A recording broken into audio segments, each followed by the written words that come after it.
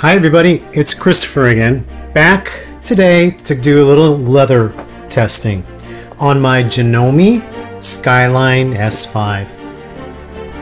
Okay, so what I'm going to do is I'm going to, for the bobbin, it's dual duty XP. That is the normal, all-purpose. That's for the bobbin. For the top thread, this one's black, heavy duty, but I'm using white up here. And my tension is at 7 and my pressure dial is at 7. Okay? Now, stitch length is 4.0.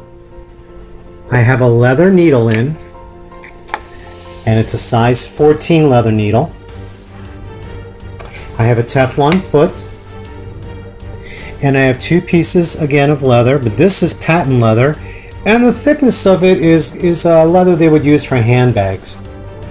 Okay, so I had a couple scraps left over from a handbag I made a while ago. So let's put it in the machine and let's give it a test here.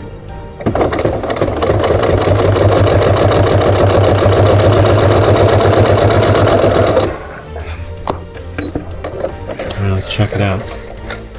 We're looking for stitch quality.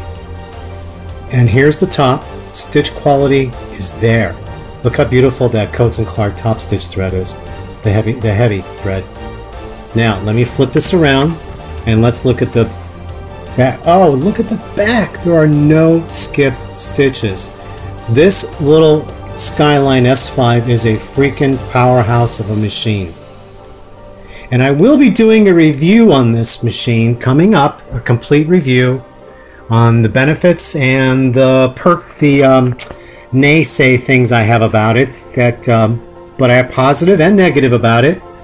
But just to let you know ahead of time, there's a lot more positive than there are negative about this machine. So yeah, I'm going to be keeping it. So let's do that test one more time. Let's put that fabric in there. The leather in there. And remember, this is just a Teflon foot. This is not a walking foot. Okay, and look how nice the leather stays together. And I'm sewing crooked. I'm sewing crooked. Okay, and when I do my review, by the way, I will have my real camera on a tripod. Look at that. Look at the stitches on that. Hello? Hello? Okay, and here's the other side.